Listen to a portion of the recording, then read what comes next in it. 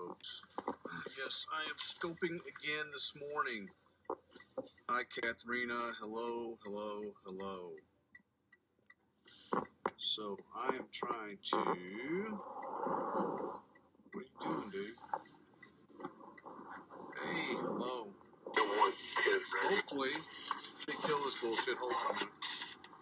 There we go. Katharina, don't worry about it. Don't worry about it.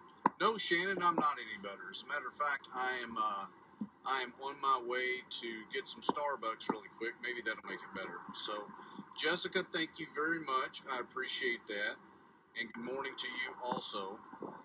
I'm close to the campus where I have to go for my in-service class. So I'm going to run through Starbucks really quick, I hope.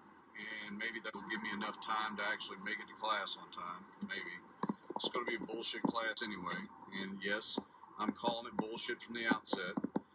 It's an 8-hour legal issues class. So, I mean, I have no idea what that is even going to entail.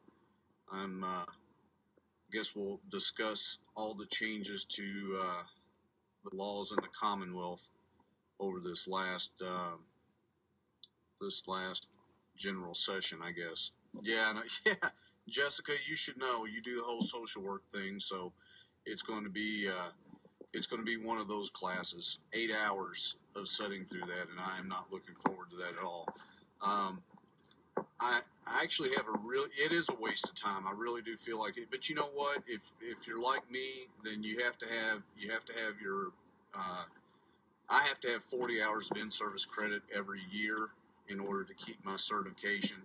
So this is one of those things that I have to sit through. I actually have a 32-hour class later this year that is a really, really good class that I've been wanting to take for a while. It's called Values-Based Leadership, and I'm really looking forward to that one. So I'm hopeful that. Jessica, thank you. Birthday hearts, that's awesome. Thank you very much. I appreciate that. So I am going to. It is now almost a quarter till